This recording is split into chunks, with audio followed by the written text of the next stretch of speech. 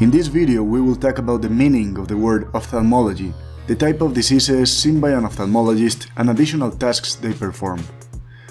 Not everything regarding the eye specifically concerns the ophthalmologist. General practitioners are able to diagnose and start treatment for ailments of the eye. And sometimes the problem doesn't even have to do with the eye at all. It might require a neurologist.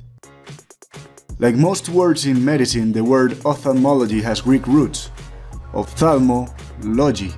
Ophthalmos meaning eyes, and logia meaning study. Not too different from the actual definition of the American Association of Ophthalmologists.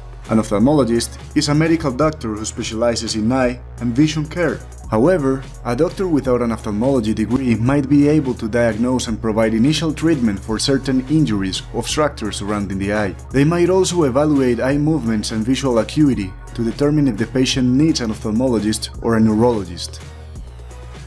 Patients might be evaluated by a neurologist if they present vision problems due to strokes, high pressure inside your cranial cavity, optical neuritis caused by inflammation to your optic nerve.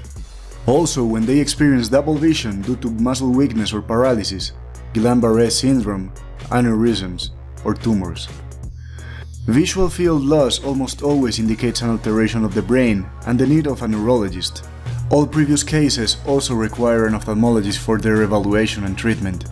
Along with them, an ophthalmologist will take care of any disease, injury, or infection regarding the eye and its surrounding structures.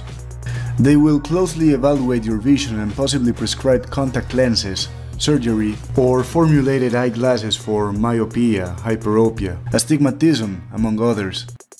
If you need eyeglasses, you can find frames starting at $8 in the link at my description.